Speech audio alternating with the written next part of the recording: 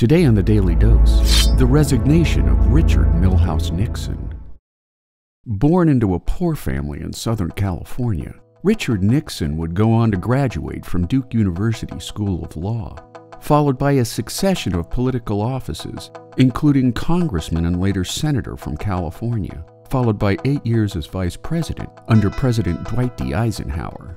Elected into office as the 37th president in 1969, Nixon's 5-year presidency saw the conclusion of U.S. involvement in the Vietnam War, détente with the Soviet Union and China, and the establishment of the Environmental Protection Agency, as well as presiding over the Apollo 11 moon landing. During his second term in office, Nixon's presidency would disintegrate under the Watergate scandal, which stemmed from the Nixon administration's repeated attempts to cover up its involvement in the failed break-in of the Democratic National Committee headquarters at the Watergate office complex in Washington, D.C.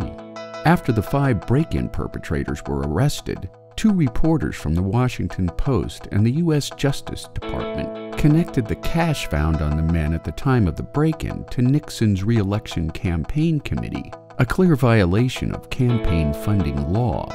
During his resultant impeachment hearings in the House of Representatives, the U.S. Supreme Court ruled that Nixon was mandated to release his Oval Office tapes to government investigators, which would later reveal Nixon's direct attempts to cover up activities that took place after the Watergate break-in, while attempting to use federal officials to derail the investigation against him. On August 9, 1974, in the face of almost certain impeachment and removal from office, Richard Nixon became the only sitting president to resign from office. We leave proud of the people who have stood by us and worked for us and served this country. We want you to be proud of what you've done. We want you to continue to serve in government if that is your wish. Always give your best. Never get discouraged. Never be petty. Always remember, others may hate you. But those who hate you don't win unless you hate them. And then you destroy yourself. Just think how much you're going to be missing.